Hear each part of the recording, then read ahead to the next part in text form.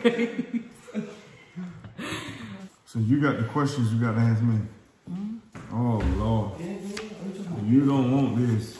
Oh, and you don't want to hear this either. Well, he done heard it all. What's up, y'all? Welcome back to my channel. My name is Taylor, if you're new here. And today we have my dad, okay? So a lot of y'all have been talking about how y'all wanted to hear his perspective and wanted to know everything about my pregnancy journey as me being a Christian and a pastor's daughter. Let's get into it. Just a little backstory. I got pregnant at, come on. I got pregnant at 21. I am not married, and I had a beautiful baby girl that. Oh, I'm sorry, I was asleep. I had a beautiful baby girl, and her name is Braylon. So,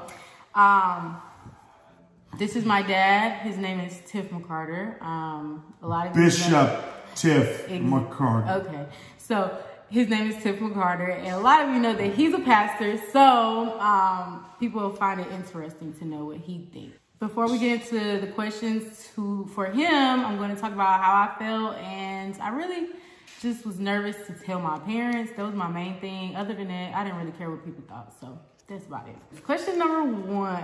How did you find out that I was pregnant? The Lord told me. How did you find out? The Lord told me.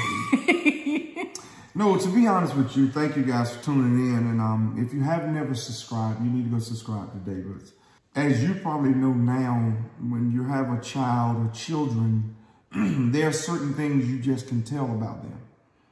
There's certain things you see different. And the reality of it is... in other words, I had gained a lot of weight. You gain weight, but I can also tell by the difference in attitude. Honestly, for real, there are things you do dream about, and there are things you do see different. And here's the thing, we're gonna be totally transparent on here. You know, Trina and I had never even talked about it. Trina's my mom, by the way. We had never talked about it, and so she didn't tell me. And some things had just changed, and I kind of have a little inkling of something that was different, but I actually just, you know, if you remember, I actually called you.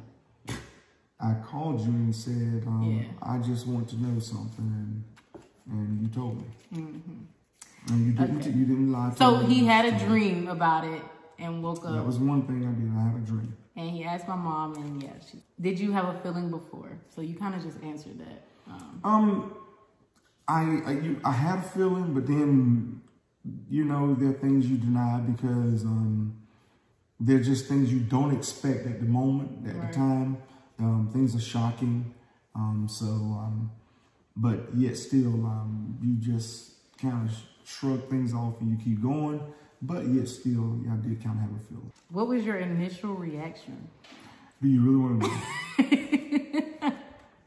Yes.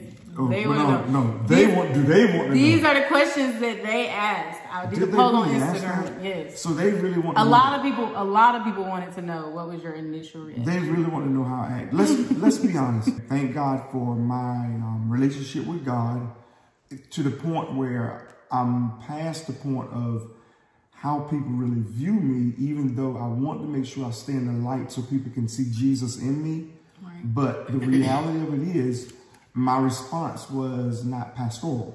My response was, I called you, you shared it with me, you were with your boyfriend at the time, and I asked to speak to him, and I blanked. I blanked. I literally blanked. I said everything I could say that I could think of at that time. And the thing people must understand was I was not calling as a pastor. Right. I was calling as a father. And that's the difference. And a lot of people miss that. I said some very ugly words.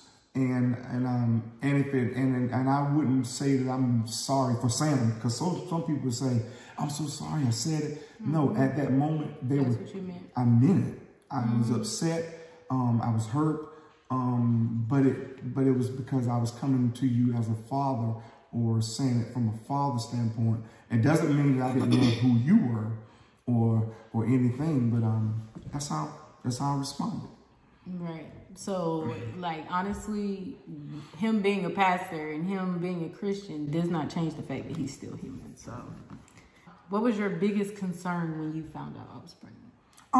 Well, my biggest concern was nothing of the sort of, again, what people thought.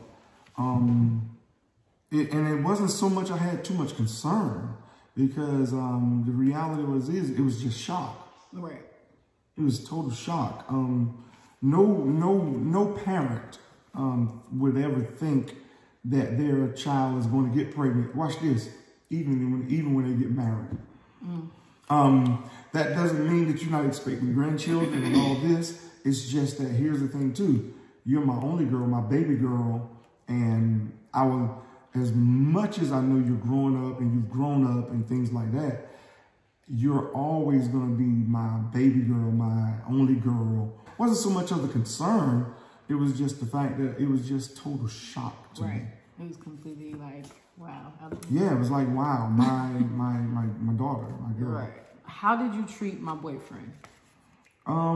Very distant. Very distant. That's not of, and even to this day, there's still ways that I have to still remind myself that you're a young lady and you make your own decisions, and I don't have to agree with everything. But I was very distant because there were things I was still angry about. I was angry internal, and I was angry from the perspective of how things happen, because it's still, again, I still feel like I should have been informed and I should have been told, because one thing that I've always taught you, there are different things that I teach you. Say, as a man, I think a man should do this, or as a man should do that. And so I treated him very distant, or what have you. And but you mature, you grow, you learn how to love and continue to love. And I mean, that's the person who I am. Period. Doesn't mean that I'm not this terrible guy, but it means that I have to learn how to continue to grow through the pain of things I don't even agree with. Can you go to hell for having a baby before marriage? Based on the way I understand Scripture, first of all, based on the way I understand Scripture, the Bible says in Romans 10:9 that if you believe in Him, believe in your heart, confess with your mouth and believe in your heart that God has raised Jesus from the dead, with that confession you shall be saved. So I don't think you're going to go to hell, because here's the thing I've always explained to people at church, is this right here. There's a difference between damnation and consequences. And the difference between damnation and consequences is this right here. When Jesus died, He actually took out the damnation of sin, which means that if you believe on Him, you will go to heaven. Right. There's nothing that will disqualify you from heaven other than your belief. But there are consequences of what we do on earth. Right. And that's the difference. So good and bad, right? Good and bad.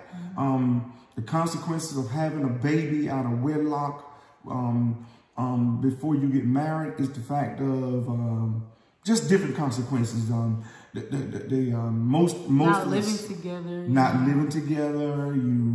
The child experiences different things, but it doesn't mean the child ain't gonna be great. It doesn't mean anything like that. Those are just consequences, which is a consequence of whatever you do. If you eat the wrong food all the time, you're gonna gain weight. Those are consequences, but it doesn't mean that there's damnation to it. You can drink something and you don't even agree with drinking. It's not the fact you've got to go to hell for drinking, but there's a consequence on earth for it, which could cause some type of disease or something like that. So, a hangover. A hangover, different things. And it doesn't mean that you want to continue to do it. You want to be able to appreciate the grace of what God has given us. I don't think you're going to hell. Okay. That's totally what my belief is and what I understand the Scripture to be. Okay. How do you feel about premarital sex? Premarital sex, of course, I don't agree with. It's biblically, the Bible has given an order of sex. The Bible gives an order about everything, And what the Bible teaches us, of course, do things decent and in order. But here is what we must be able to talk about. And I don't want to get into what my motto is. And, you know, I always say something because they couldn't handle that. But the truth of the matter is people are having sex. And y'all heard me preach this. And I tell people this. Christians are having sex. It's not the fact of the order of what God is saying, or what God has said. But the reality of it is, it's not something I can agree with. But that's something that is happening, and that's something that will continue to happen. I think it needs to be a conversation like we're having now, so people can understand it's not what's in your best interest, but it's also because all of us understand something about sex. Sex, when you connect sexually, you connect in a way that brings out different personalities. So when you connect with an individual, when you're not married to them, you bring out different personalities, and somebody else can go much deeper than that. But that's the issue with premarital sex and sex outside of a marriage. Well, I know too. You say, because like people that are not married and that have a high desire for sex prior to marriage, they talk about, well, they ask God, take the desire and take the taste out of my mouth. Talk about that a little bit, because I think that's just, again, a part of the tradition of what people have been taught. But you don't have to ask God to take the desire out, because then when you do get in a relationship and you end up getting married, then you had to come back and do what? Ask God to give you the desire back. And here's the other thing. Whatever God put in you is a part of you. And like I teach again, that God gives you, he puts in you your strengths and your weaknesses. David himself had one of the most moral issues that you would ever deal with. And if you look at the Bible and read about David, David's moral issues never disqualified him from God. It caused him to have some different consequences on earth that caused his family to be at disarray. God even replaced King Saul with David. And God replaced David with King, like I said again, God replaced King Saul with David. David had more moral issues than King Saul. But God could deal with David because God could trust David more than he could King Saul. Because God had informed King Saul that I need you to kill someone and to follow my orders. But King Saul didn't do it. So because King Saul didn't do it, God replaced him with David. And David had more moral issues. But God is not so concerned about the moral issue of you. He's more concerned about the trust that he has in you to continue to carry out the purpose and the will of him in your life. Right. Okay. And that doesn't say go and do anything, but it just says he wants to be able to trust you in your obedience. He wants you to follow through. Okay. Did you know that I was having sex prior to me getting pregnant? Oh, you really want me to talk about this? Go ahead, because I got something to say about something you said to me. Go ahead. Answer the question. You went to college. He told me to go to the doctor and see if somebody was hitting my gut. Yes, that's what I said. Go to the doctor, and I'm going to see if anybody is hitting your gut. That's a father. And but you were in college. And again, we as parents, and you all know I'm talking about this, you can see a difference when your children start having sex, because sex messes with your personality. It messes with your DNA. It changes your attitude. So yeah, I knew it. And you know the thing about you that you always told me, you said, Dad, I will never not tell you straight that I'm doing it. Right. But if you ask me, I will always be honest with you. And I have to admit, that's the way you did it. And I can appreciate that. And I would always ask. And broke my heart, but didn't change the love I had for you. If I had decided to get an abortion, would you have looked at me differently? Well, here's the thing, daughter. I'm not going to look at you different either way. I still have my opinion about things because, you know, that's one of the biggest things about the difference between people. They say I'm pro-life. And I explain this again, biblically. I always want us to get educated biblically to the best of my knowledge. I've been doing this 32 years and I don't know it all. We all are pro-life, which means that we support life. We don't want to see abortions. We don't want to see kids that are aborted. But we also understand that being pro-life, we also are what God says pro-choice. Right. Because God never mandated anything on anyone. And what he did was gave us choice. He actually said in the Bible, in Deuteronomy, that he set before you choice, set before you life and death. Deuteronomy, I think it's 20 and 15, if I'm not sure. Bible scholar. But I'm not, you have to check it out. I'm not sure if it's not the exact scripture. Look in Deuteronomy. I think it's right around there. It says, I set before you an open door. I set before you life and death and life, but I want you to choose life. But he wants us to choose life, which he never mandates us to do it, because God never mandated anything on us, but he wants us to choose life. Choose you this day whom you will serve. So, yeah. Period. Okay. Period. How did having a granddaughter change your life? Oh my God. My grandchildren have changed my life. I think you guys have seen me post more in the last year and a half than I ever have in my life. My grandchildren are my life. I love my grandchildren. My older brother has a 10-month-old and a 12-year-old. Yes, Amari and Ari and Braylon, and of course Braylon is here every day, and you know, and she's right next door to us. But the love, my friends, my fellow pastor friends told me this. They were like, man, look, when you have a grandchild, your love for your grandchild is going to be crazy and even crazier for your own children. And I was like, man, quit tripping. But I can honestly say, I look forward to seeing my grandchildren on a daily basis. It's like, what are my grandchildren doing? I post. Amazon has ripped me off. My grandchildren call me. My grandchildren call me. My baby don't even have a phone. He said she calls him. Yeah, she texts me. She calls me. She speaks to me through the spirit. All my grandchildren do this, and they ask me to buy things on a weekly basis. And so I've been broke down concerning my grandchildren. How did you handle the church folk as a leader? God has blessed us with a phenomenal church. The city has been a church that's been so supportive of our family.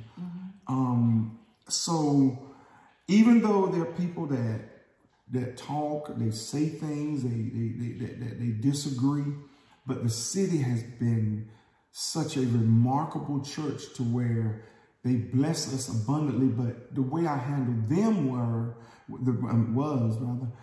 was I was honest with them. I'm always transparent with them as much as I need to be.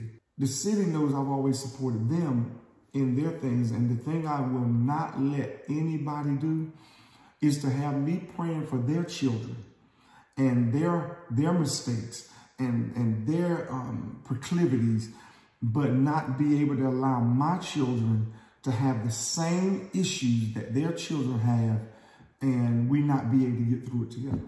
Right.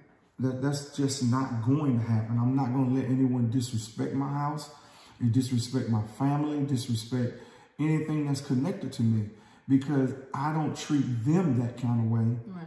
And that's how they treated me that I'm aware of. And I actually just came out and I wanted to tell them, because I didn't want my church family to be able to hear it from everyone else. And by me sharing that, instead of them, and here's the Bible again. The Bible says if anyone even falls or go through something, those that are spiritual, restore them back in meekness. I shared it with them, and they celebrated. It wasn't the fact they celebrated the sin, because, and there's a minister of mine And I'll say this, and I hope she can even hear this, and I'll never forget what she said to me. Her name is Elder Danielle. She said, Bishop McCarter, I want you to remember that only God can make a baby. And the reality of that is that thing helped me. It helped me grow. It helped me mature. And when she spoke that to me, and I mean, some people may be like, well, you already knew that, Bishop. It was the time, because I always say a storm isn't a storm until it hits your house. So when she said that thing blessed me. It helped me. It pushed me to only understand that only God can make a baby. Do you think there is a double standard with daughters getting pregnant versus sons impregnating a woman? Well, you don't want me to answer that because I think there are double standards to everything. Most fathers, I can only speak for this one. Fathers want to be able to, they want to train their sons to be a man. To be a man, you got to get your son, right. And all this kind of stuff. But they also don't want them to have sex because they still want them to do it in the confines of what the Bible says and in the order. But as a father, you want to be able to know, man, I hope you all right, you had a little bit of something, because you want that manliness of your sons. But your daughters, you don't ever want them to ever have sex with anyone.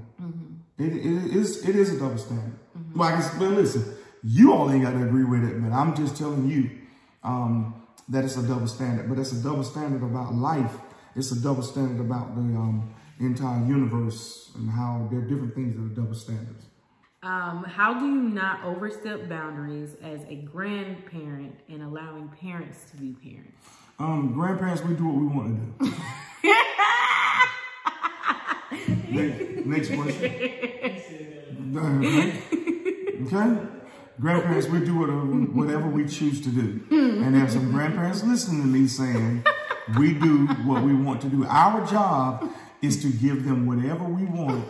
And our job is to give them all the stuff that their parents will not give them. And their parents can't say nothing to us because we are grandparents. Next question. Okay, this is the last one. If I can't go to my mom and dad, what should I do? Well, I don't know if you shouldn't go to your mom and dad. I'm saying, I think it's like, is it like they don't have a good relationship with their mom or dad, or their mom and dad might not be very accepting. They might be just too afraid. Like, I was afraid, but not too afraid. Like, my dad found out when I was 10 weeks, but I knew at 4 weeks that I was pregnant. So I was really afraid. But now that I know what I know, like, I should have just gone ahead and told them. So, but. Yeah, so that's really a question that I should be asking you.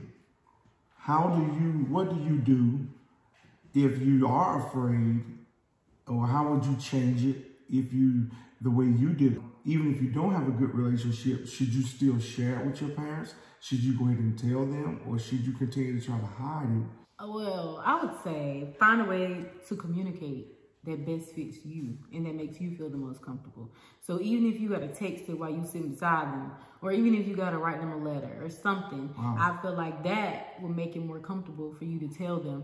And also, you could always go talk to a psychologist or someone that, is has a positive impact and can lead you in the right direction. And they can share ways with you to help you tell your parents. So I got a question for you. So why didn't you tell me?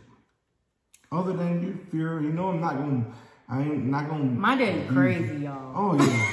He crazy. But nah, for real though, I don't know. I just couldn't do it. It wasn't just fear. It was more so of disappointing you, because I never thought that I would have a child before I got married, ever. It just happened. I mean, that's what happens when you have sex, but it actually happened. And it's the difference than talking about it possibly happening and then it actually happening. I just don't think I knew how to tell you that, because I knew how disappointed you were when I told you that I was having sex.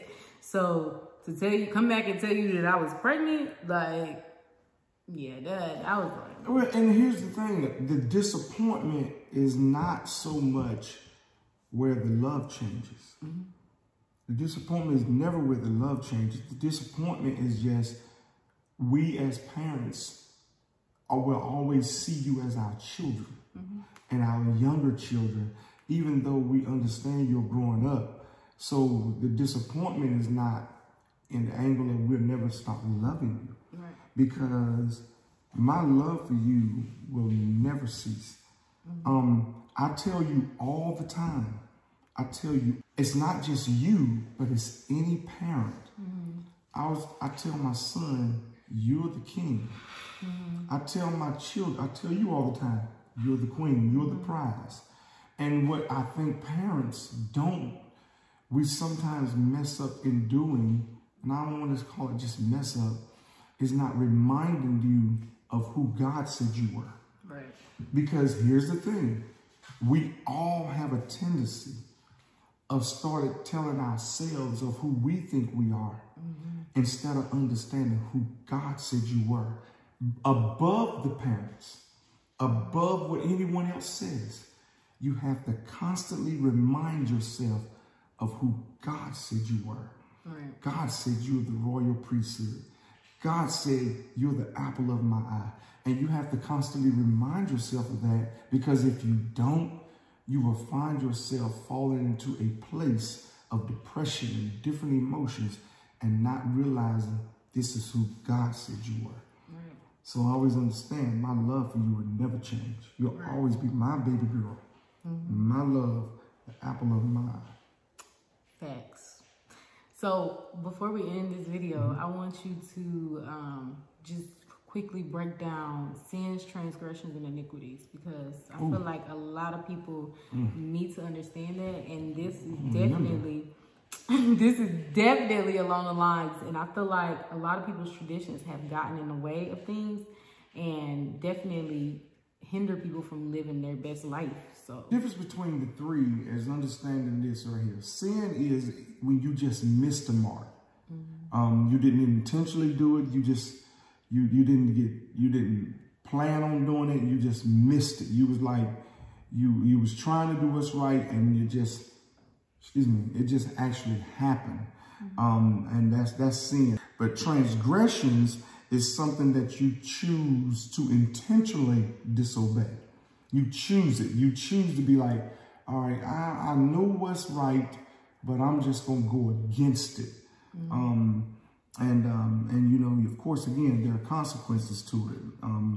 And I can really give you scripture on that. Samson knew not to keep dealing with Delilah, but he intentionally just did it. And the last one, which was iniquity, is a premeditated choice. It's like, truth is, like I broke down at church one Sunday, is when people actually, you sat in church and planned on sinning. Now, again, there are consequences to it. There are consequences to sin, iniquities, and transgressions. But all of them are forgivable through the grace of God. But all of them are already paid for, right? They all are paid for, but you still have to face consequences. You still got to deal with the consequences of sin, iniquity, and transgressions, which simply means you will go through some pain on this earth. You will face some stuff on this earth that you wouldn't normally have to face if you continue to do it.